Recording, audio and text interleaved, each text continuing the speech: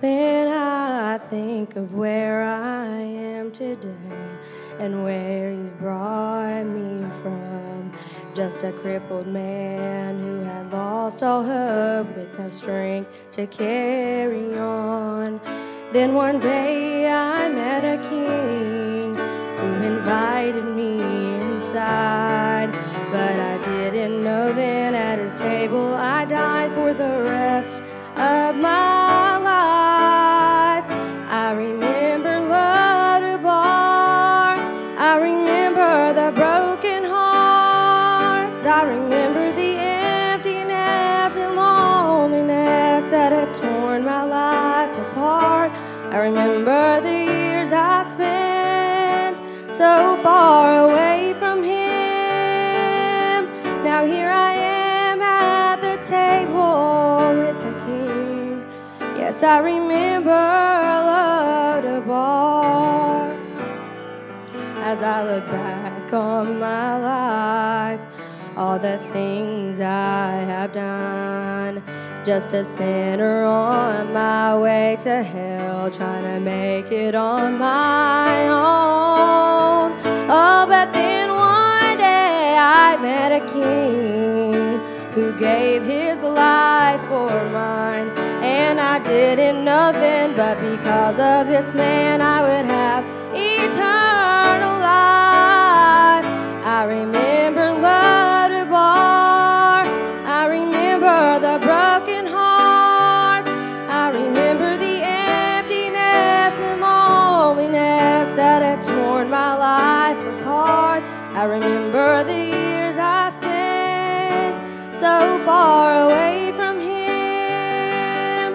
Now here I am at the table with the King. Yes, I remember Lodabar.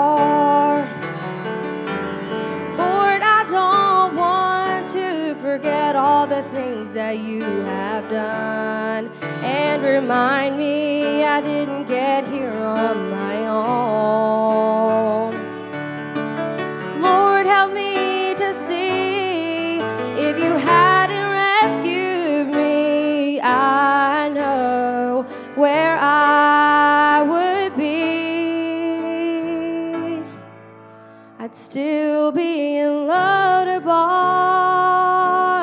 with a broken heart, feeling the emptiness and loneliness and tearing my life apart.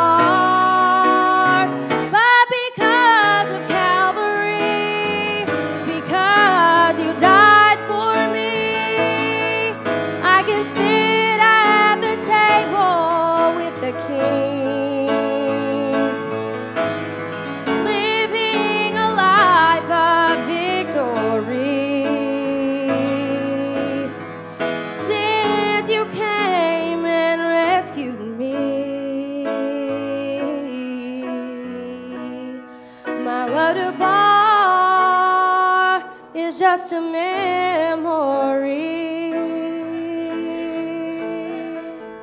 Man, I'm going to let her sing a little bit more of that. How many of you remember Lodabar in your life?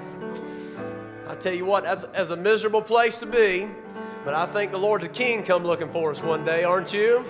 And I mean, you think about tonight, it's a Wednesday night, there's a lot of people not in church, and they're miserable, just all messed up in their sin, but I'm thankful one day that the King sent for us. We didn't deserve it. Hey, we deserved, all of us, to die in our sin. But because the King came looking for us, hey, you know what? For Jonathan's sake. But hey, it was for Jesus' sake. The King sent for me. And I look at my life and look at the past that I had. And I think about my brothers and some of the things that they're going through right now. And I thought that could easily be my life, but for the grace of God. I'm thankful that when I do think about Lodabar, it's a distant memory. And those bridges were burned by the grace of God. And what I have today is not because of anything that I've done. It's not because I'm a good person. It's because the King gave me everything I got tonight. And I can easily, hey, by the way, you can easily walk away from all that and mess it up. You can go back to Lodabar and live in a mess. But because of the King, you don't have to live that way anymore. I'm afraid some of us, we've been out of Lodabar so long, been in the palace, that we forgot all that God's done for us. And sometimes it's good to remember that we're not there anymore. We're here where we are by the grace of God. Isn't that good? And so I know this is Wednesday, and you can say amen and shout on Wednesday, even if you've had a bad day. Thank God you ain't in Lodabar no more. So let her sing some more of that, and then Brother Travis come preach here in just a minute. As I look back on my life, all the things I have done, just a sinner on my way to hell, trying to make it on my own. Oh, but then one day I met a king who gave his life for mine, and I didn't know then, but because of this man I would have eternal life. I remember Lodabar, I remember the broken hearts, I remember the emptiness and loneliness that had torn my life apart. I remember the years I spent so far away from him. Now here I am at the table with the king. Yes, I remember Lodabar. Lord, I don't want to forget all the things that you have done, and remind me I didn't get here on my own. Lord, help me to see if you hadn't rescued me, I know where I would be. I'd still be in Lodabar with a broken heart, feeling the emptiness and loneliness and tearing my life apart.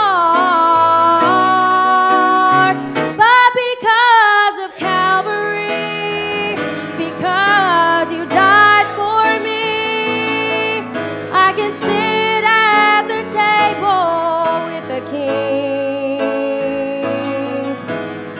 living a life of victory. Since you came and rescued me, my Lodabar is just a memory.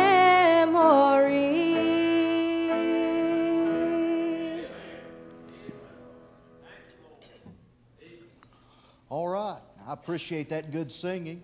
I almost didn't make it to church. I walked in to change clothes, and I think maybe they were doing the altar of prayer. And I hope to myself, man, I hope they pray a long time tonight, because I have still got to get ready. But I do enjoy being here on Wednesday nights. I understand something I didn't understand whenever I was pastoring a church, how difficult it is to work all day and then come to church and try to act halfway spiritual, especially whenever you're preaching. I drive a wheelchair van, and to be honest with you, those people drive me crazy from time to time. And it never fails whenever you're supposed to do something spiritual. There's always one or two people you run into through the day that make you feel unspiritual.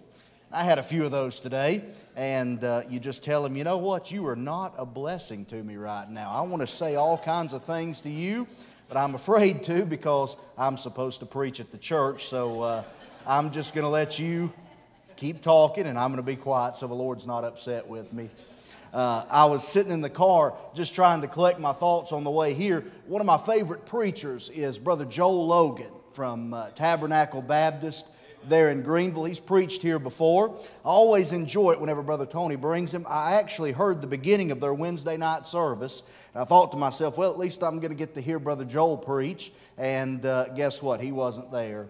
And I was disappointed. So some of you came to church tonight, you're thinking, I'm going to get to hear Brother Toney preach, and you felt the same disappointment when you realized he's not there. So I don't want to disappoint you too bad tonight. He's asked me to just preach on a few verses here in Ephesians. So go ahead and open your Bibles to Ephesians chapter number 1. Ephesians chapter number 1. It's been a long time since I've seen the movie Sheffy. But some of you probably have. I think there's one scene in there, if memory serves me correct, where Sheffy is preaching and he does a really bad job and he just runs out of the church in shame. That may be me here in a few minutes. I hope not. So you pray for me that God helps me with what it is I'm supposed to say here tonight. Ephesians chapter number 1. When you found that, I want you to say amen.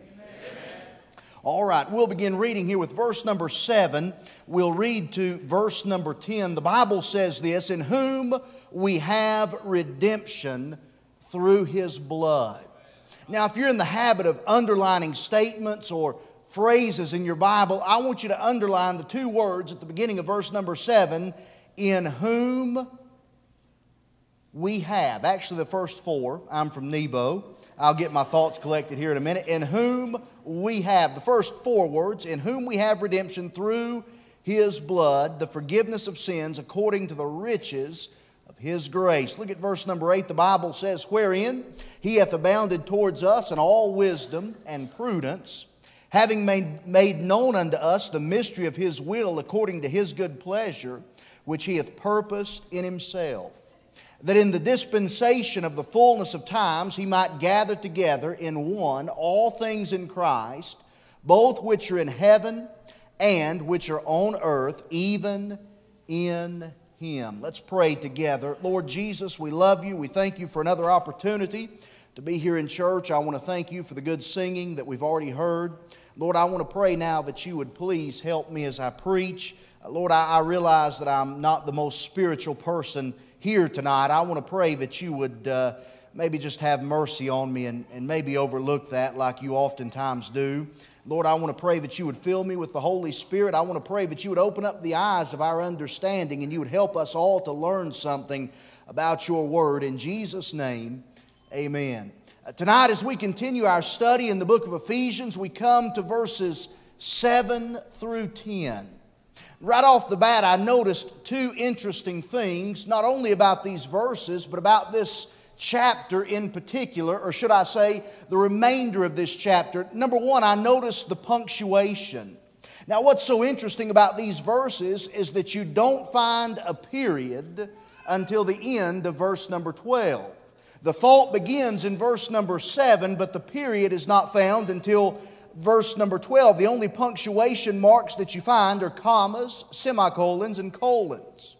Now, I'm no expert in the English language, obviously, but I do know that all of those punctuation marks indicate a pause in the sentence. So really what you have here in verses 7 through 10, or actually verses 7 through 12, is one long sentence with various pauses throughout. So you notice the punctuation, but then you also notice the phrasing. If anyone has read Ephesians chapter number 1, you'll see that the statement in whom is found 3 times. It's found here in verse number 7. It's found again in verse number 11. And it's also found in verse number 13. I believe the Holy Spirit has chosen phrasing instead of punctuation to divide this chapter. Let me explain to you what I mean by that. In verses 7 through 10, the Holy Spirit is telling us about benefits we have in Jesus Christ. In verses 13 through 15, the Holy Spirit is telling us about more benefits that we have in Jesus Christ. And in verses 13 through 15, the Holy Spirit tells us yet more benefits that we have in Jesus Christ. He just uses the phrase in whom to divide them into subject matter. So with that in mind, I want to show you 3 benefits that you and I who are saved have in Jesus Christ. These benefits are going to be found in the first 3 verses. I believe that every person can better understand what we have in Jesus Christ by considering the following benefits that are found in verses 7 through 10. Let me say this before we get started. Aren't you glad that you're in Jesus Christ tonight? Whenever you read the New Testament, you'll find out that there's either one of 2 places you could be. You could either be in your sin or you can be in Jesus. We know what it's like to be in our sin, but thank God we know what it's like to be in Jesus Christ as well. If any man be in Christ, he's a brand new creation, a brand new creature. Old things are passed away. Behold, all things have become new. So if you've got that new life in Jesus, these benefits are something that you have in your life. Number one, we have redemption. At the beginning of verse number 7, Paul is dealing with the subject of redemption. Now you'll find that word redemption 7 times throughout the Pauline epistles, and every time that Paul uses it, he's dealing with something that Christ has restored that was once tarnished by sin. With that in mind, I want you to see 4 observations about redemption here in verse number 7. We see the subjects of redemption. Paul tells us in whom we have redemption. The we in this verse is referring to us. Now, why exactly do we need redemption? You see, God created man in His own image. The Bible tells us in Genesis chapter number 1, verse number 27, that Adam was made in the image of God. But when you fast forward to Genesis chapter number 5, there you see Adam has a son whose name was Seth. The Bible does not say that Seth was made in the image of God. It says that he was made in the image of Adam. So you have Adam, who was the image of God, but his son Seth is the image of Adam. What happened? Why is Seth not made in the image of God? It's because Adam sinned and he tarnished that image that he once had, and that image that he now has because of his sin has been transferred to his son, and throughout the course of history, that same tarnished image has been passed down to you and I. The subjects of redemption. We need to be redeemed because we're not in the image of God. We're in the image of Adam. And in Adam all have sinned. And in Adam all die. We see the subjects of redemption. But then we see the substance of redemption. Paul says, in whom we have redemption through His blood. Here Paul is telling us the way that a person is redeemed is through the blood of Jesus Christ. It's not by being a good person. It's not by being a Baptist. It's not by water baptism. It's by the blood of Jesus. The Bible tells us in 1 Peter chapter number 1, verses 18 through 19, for as much as you know that you were not redeemed with corruptible things, such as silver and gold, from your vain conversation received by tradition from your fathers, but with the precious blood of Christ, as of a lamb without spot and blemish. The old song says, what can wash away my sin? Nothing but the blood of Jesus. What can make me whole again? Nothing but the blood of Jesus. I don't know about you tonight, but I am thankful for the precious blood of Christ. I'm not redeemed because of my good works. I'm not redeemed because of my good nature. I'm redeemed because Jesus Christ went to the cross of Calvary, shed His precious blood for me, and I'm glad to know that the blood of Jesus redeems us and restores us back to God, and that which was tarnished by Adam can be redeemed by Christ. We see the subjects of redemption. Then we see the substance of redemption. But then we see the strength of redemption. In whom we have redemption through His blood, the forgiveness of sins. Throughout the Bible, we see different analogies that God uses to describe forgiveness. In Psalms 103:12, the Bible says, as far as the east is from the west, so far hath He removed our transgressions from us. Isaiah 38:17 says, for Thou hast cast all my sins behind Thy back. Isaiah 43:25 says, even I am He that blotteth out thy transgressions for mine own sake, and will remember thy sins no more.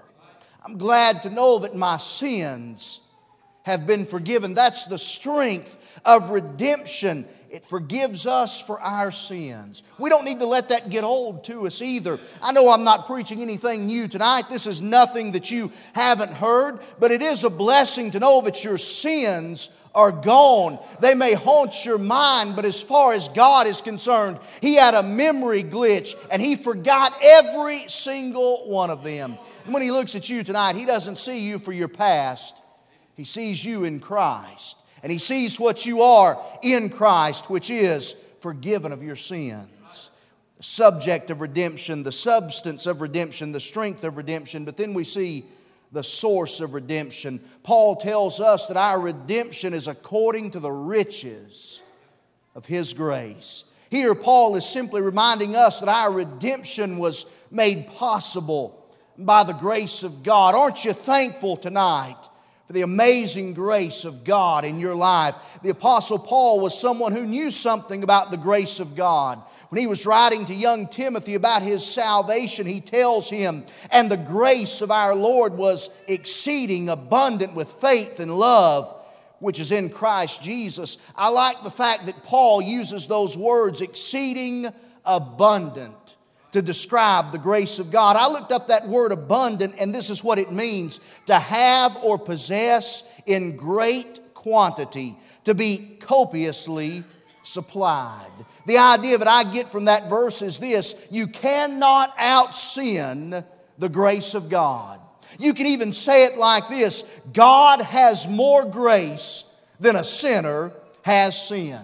The Bible says in Romans chapter number 5 and verse number 20, where sin abounded, grace did much more abound. Have you ever thought about what that verse means? That verse means this: whenever sin took one step in your life, grace took 2 steps. You may have done your best to outrun the grace of God, but aren't you glad that you discovered that you cannot get away from the grace of God? Where sin did abound, grace did much more abound. Where wickedness did abound, grace did much more abound. Where unholiness did abound, grace did much more abound. You could not out-sin the grace of God. He still came after you when you were running as far away and as fast as you could from Him. That is the redemption that we have in Jesus Christ. So we see, number one, we have redemption. Notice, number two, we have resources. As we come to verse number 8, we see that God has given those of us who are redeemed the resources that we need to live the Christian life. What are those resources? The first resource is wisdom. Notice what the Bible says in verse number 8. Wherein He hath abounded toward us in all wisdom. Now I want you to understand, when we get saved, we get the wisdom of Christ. The Bible tells us in 1 Corinthians chapter number 1 and verse number 30, but of Him are ye in Christ Jesus, who of God is made unto us wisdom. That's simply telling us this: when you get saved, God gives you wisdom about how to be spiritual. Isn't it amazing that someone who has never been saved before has no idea about what it takes to live a spiritual life? As a matter of fact, that whole concept of being spiritual is something that's really far out to them. It's something that they cannot understand. There's a reason for that. The Bible says, the natural man receiveth not the things of the Spirit of God, for they are foolishness unto him, neither can he know them, because they are spiritually discerned. But whenever a person gets saved, all of a sudden they know what it takes to be spiritual. They know that they need to go to church. They know that they need to read their Bible. They know that they need to pray. How do you explain that? They got saved and then God gave them wisdom. The reason we don't talk the way we did before we got saved is because God gave us wisdom, and now we know that that's wrong. The reason you don't dress the way that you used to is because God gave you wisdom, and now you know that that's wrong. He's given you everything that you need to live a spiritual life. He's given you wisdom, but then He's also given us prudence. At the end of the verse, Paul tells us that God has also abounded toward us in all prudence. Now, the word prudence really deals with the idea of being cautious. I believe the idea that Paul is trying to convey here is that God has equipped us with the prudence we need so we can avoid the pitfalls of life. As a matter of fact, when Paul gives us, as a matter of fact, the Bible gives us rather some characteristics of a prudent man. Listen to these. Proverbs 12:23, the Bible says, a prudent man concealeth knowledge, but the heart of fools proclaimeth foolishness. That means that a prudent person doesn't tell everything they know about everybody. Even if a prudent person does have the lowdown, so to speak, on somebody, they don't share it. Here's another one, Proverbs 14:15. The simple believeth every word, but the prudent man looketh well to his going. That means that a prudent person doesn't believe every rumor that they hear, and when they do hear one, they mind their own business instead of spreading it. Proverbs 15:5, the Bible says, a fool despiseth his father's instruction, but he that regardeth reproof is prudent. That means a prudent person doesn't fly off the handle, so to speak, when someone corrects them. They're able to take rebuke when it's needed. God has given us the ability to be prudent, the ability to be cautious. I believe there are probably a lot of Christians who spend a lot of time in pits simply because they aren't using the wisdom and the prudence that God has equipped them with. Nobody said we had to live the Christian life on our own. A great deal of it is us simply using the resources that God has equipped us with. Wisdom and prudence. We see the redemption that we have in Christ. We see the resources that we have in Christ. But then we see the revelation that we have in Christ. As we come to verse number 9, Paul tells us that God has revealed His will to us.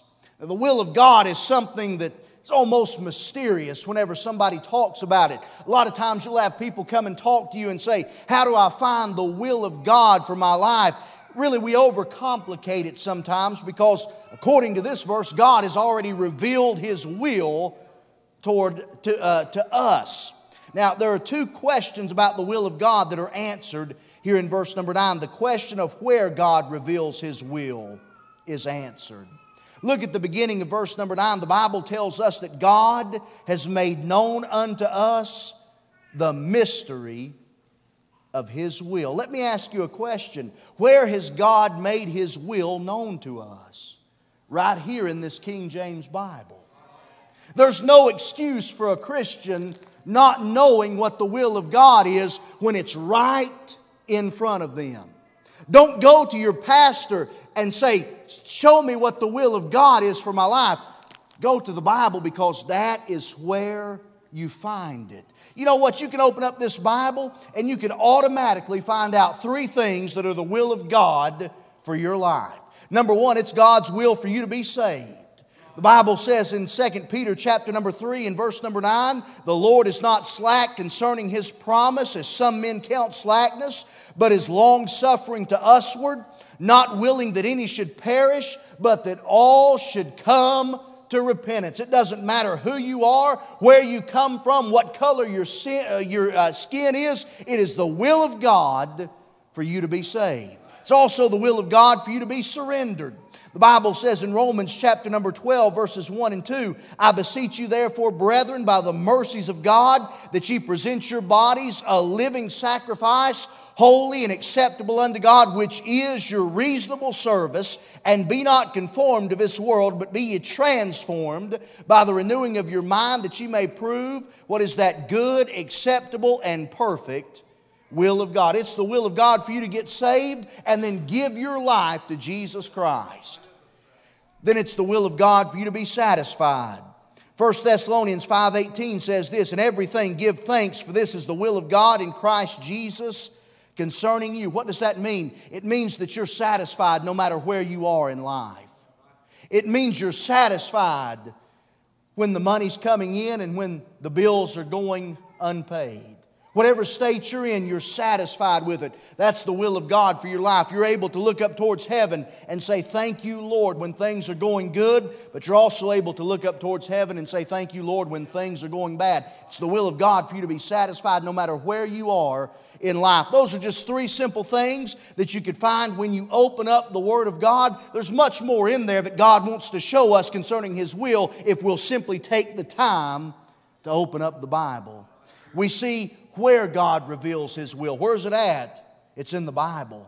You'll find everything that you're looking for. One of the things that's always been interesting to me is that the word success is only found one time in your King James Bible. It's found in the book of Joshua chapter number 1, and it's dealing with the subject of the Word of God. God tells Joshua that if he keeps those words and he meditates on those words, he'll have good success, and whatsoever he does is going to prosper. It's no accident that success is tied to the Word of God. You want to find out what God's will is for your life and be successful? You better spend time in the Bible, because that's where He reveals it. We see where God reveals His will, but then we see why God reveals His will. Having made known unto us the mystery of His will, according to His good pleasure, which He hath purposed in Himself. Do you know why God makes His will known to us? Because He's good. God doesn't let us stumble around in the darkness trying to figure out what it is we're supposed to do. Instead, He leaves it for us in His Word so we could find it, because He's good. He's too good to leave us directionless in life. He's too good to let us stumble in the darkness. It's the goodness of God that shows you what His will is for your life. We don't have to figure it out by ourselves. We don't have to reach some type of level of spirituality to where God enlightens us about His will. The only thing we have to do is open up the Bible. God was good, and He made it simple for us because He knows we're not very smart. Just to be honest with you, especially me. God would have made finding His will difficult, we would be in trouble. We would never find it. But the goodness of God said, no, I don't want you to be directionless, so I'm going to put it in a place that's accessible. The only thing you have to do is open up the Bible, and there you'll find my will. What do we have in Christ? We have redemption. We have resources. We have revelation. But notice number 4, we have reconciliation.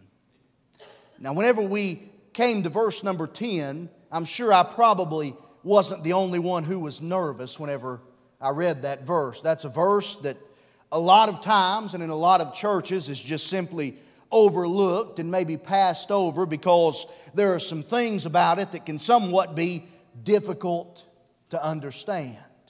But I know we have the Holy Spirit living inside of us. He's the author of the Bible. And when you have a question about something, who better to go to than the author himself?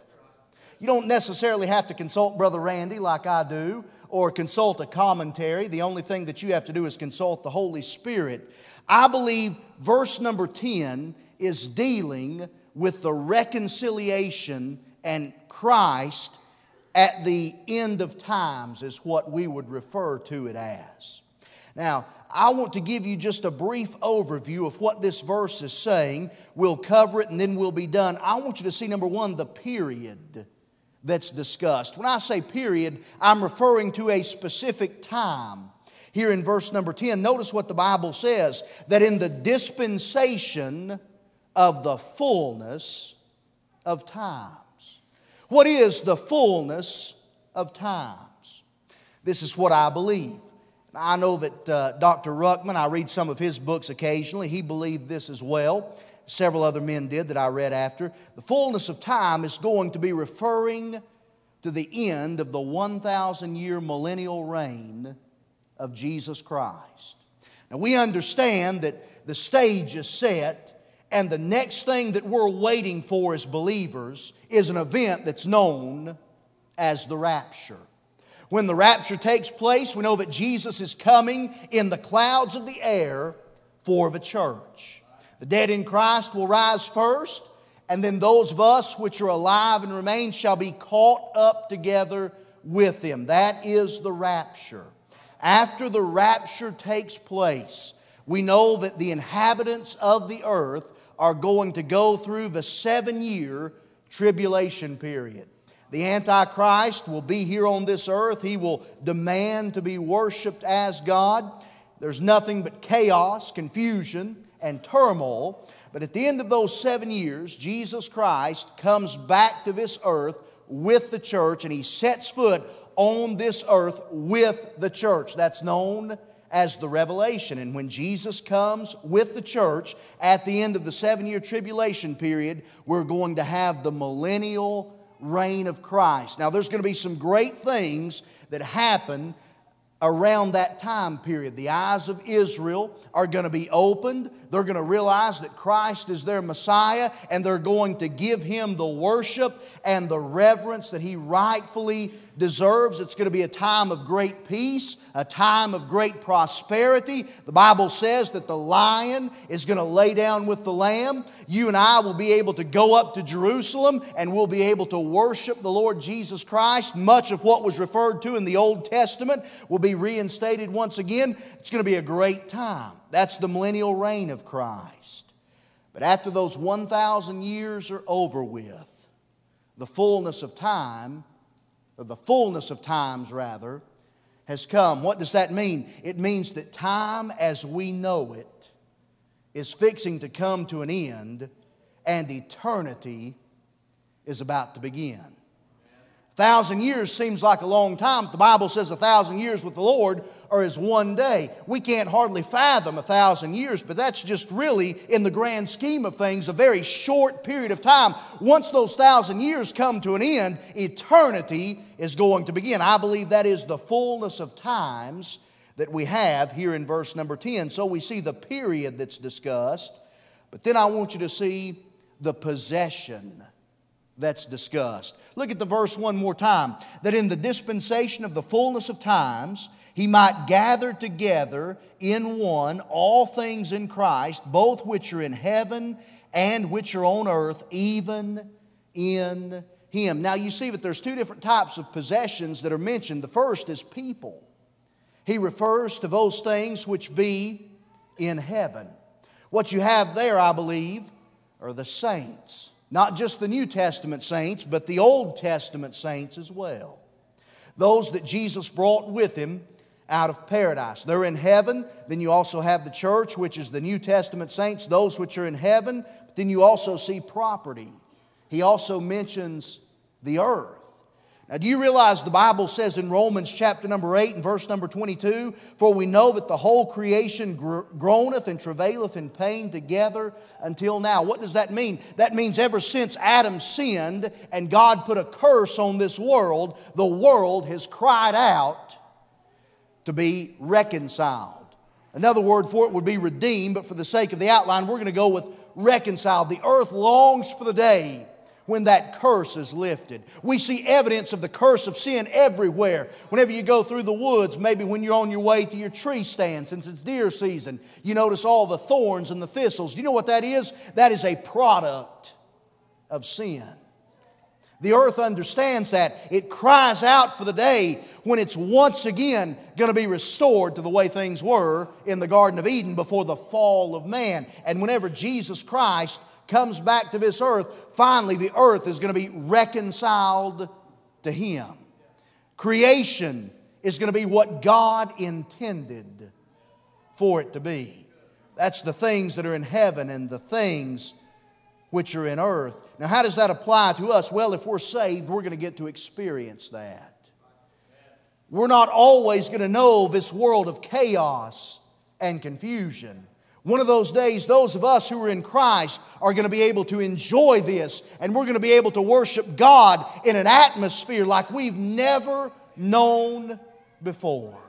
The worship is going to be wonderful. So many times we're guilty of not worshiping God the way we should because we always have something on our agenda. You can't worship effectively whenever you're thinking about someone that you're going to meet for lunch after church. You can't worship effectively whenever you're thinking about your job on Monday. You can't worship effectively whenever you know you have a doctor's appointment that's coming up and you have a feeling that you're going to get a negative diagnosis. But after Jesus comes and He restores and reconciles all things, it's going to be a time of peace and prosperity that we've never known before. And those of us who are saved are going to get to experience that. What do we have in Christ? We have redemption. We have resources. The Bible says He's given us everything that pertaineth to life and godliness. What does that mean? Everything that you need to live a spiritual life, God gave it to you when you got saved. That's a benefit that we have in Jesus Christ. We have resources. We have revelation. God doesn't leave us in the dark. You want to know what His will is? The goodness of God has made a way for you to open up the Bible and find out exactly what it is that God would have you do. And then finally, we have reconciliation. We were reconciled when we were saved, but really the reconciliation, part of it is going to be in the future as well, whenever God reconciles this earth, and you and I get to reap the benefits of it. That's what we have in Jesus tonight. That's the riches of His grace, what He's provided for you and I. Let's pray together, then I'll turn the service over to Brother Matt. Lord Jesus, we love You. We thank You for all that You've done for us. Thank You for allowing us to be here tonight. Lord, I don't feel like I've done necessarily a very good job of presenting these verses. I want to pray that maybe You would be able to pick through some of my ignorance and some of my non-spiritualness, for lack of a better term. And Lord, please let this be a blessing and a help to someone. Lord, I want to pray that You would help Brother Toney as he's traveling home. I pray that You would keep him safe. Lord, help the young preachers as they're probably preaching right now to the teenagers. Bless them in Jesus' name. Amen.